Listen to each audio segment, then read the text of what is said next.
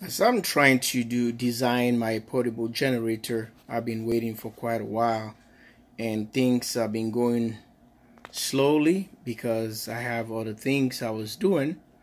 Guys, I want to show you some preparation, and I want to get this thing done now. I meant now. So, and end up checking out some of the stuff. I have a Samlex inverter. It's not brand new, but it's a 24-volt system. And Samlex, they're really good inverters. So this is the inverter. It's a 300 watt, 24 volt, 220 volt AC, pure sine wave. It has a GFCI breaker for 120 volt AC, 60 hertz, and it has a fault light and green orange for faults and if it's working right. But this little guy is so powerful. There's a connection right there at ground, positive, negative. Now it's a bus bar, bus terminal. You can take up to about 20 amp at 32 volt. This is the thing I want to brag about. 32 volt DC input. This one can take a higher voltage compared to them pips, or compared to the other inverters. It's almost in a range with the Magnums. The Magnum 24 volts can go up to about 33, 32, 33. And look at this little guy. The Samlex has done it again. 20 amps, 32 volts. AC rating. Okay? The inputs up to about 33, sorry. It went about 21 to 33 volts. It's more than the PIP. I don't know what the recent one is, but it's more than, it's almost the same with the Magnusine inverters. This little guy, that's why I chose this one, and that's why I kept it for so long, because I want to utilize this for these guys. So I can able to put a 8.1 or 8 volt Nissan Leaf battery, which is going to be 8 times 4. So 8, 8, 16, you're going to have a 32 volt if I decide to run them at 8 volt nominal. Or if I want to go 8.1, I can still do that, because this inverter is we went up to about 33 volts, and it can able to go all the way to 21 down. But I don't want to go that far. But guys, this inverter is awesome. But I decided I want to show you guys, and this is what I'm planning. And I have these batteries sitting at 7.88, 7.88, 7.87, just a 0.1 millivolt. And here is a nice ribbon cable. It's just like a ribbon, but it's designed really cool with this kind of thing to, you know, get it all stacked, so you can be doing any kind of crazy stuff. So this wire can go up to about 1000 volt. Let's check this out. It can go up to about 1000 volt. Right there is a 2 gauge wire. The reason why it's not showing this okay, maybe this black one is kind of got a gold painted thing on it. So I bought this from ACDC. It's a water resistant oil and all the good stuff. And here is my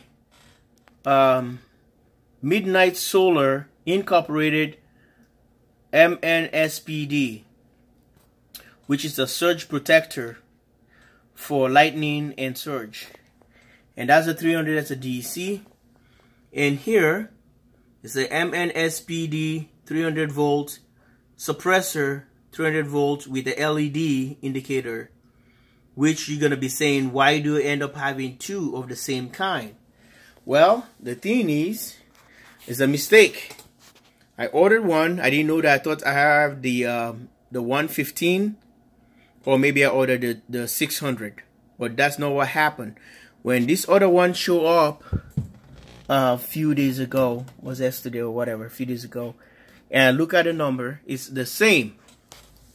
And here is the you can see is the Midnight Mate 3 surface mount. So these are the stuff I have here, which I want to show you guys, and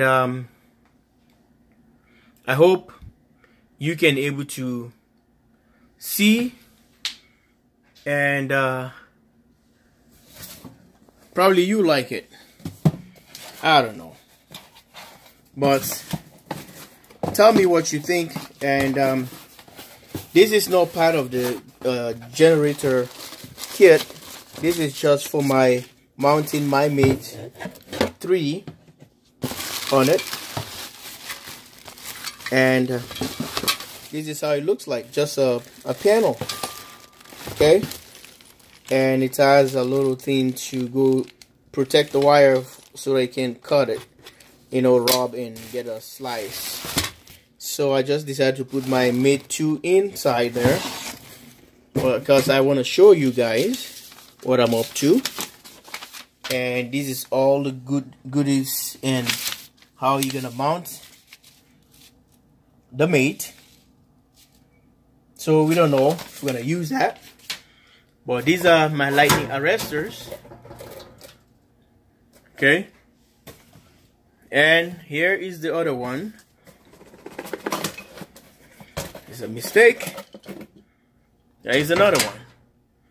So this is the problem I have, and this is what I end up getting into, which I wasn't expecting. And I have my wire here, which I think is really cool, and the inverter. So guys, this is the thing. So we're gonna try and rebuild this entire thing, sorry for the camera shake, and get it done once and for all. Live again in Minnesota, JW Solar USA. I started a live stream, but I don't think it's a success for me. I don't know who likes the live stream. Let me know if we're gonna continue live stream or just keep recording and post it. But I want to have a communication with you guys directly. At least you guys can talk to me live while I'm doing some stuff, and you guys can be part of it. That makes it really cool. Because some of you guys, I'm not able to talk to you guys because I don't have your phone numbers. I'm not on Facebook with you guys, you know. So I don't know. Let me know what you think, and we get from there. If I continue with the live stream, or does it worth it? Doesn't worth it? What you guys like about it? And it'll be cool if we talk. I was hoping for that, but connection issues. And thanks for watching. JW Solar USA. This is just a chit chat thing about solar, portable solar generator, and let's talk about solar. Thanks for watching. Bye for now.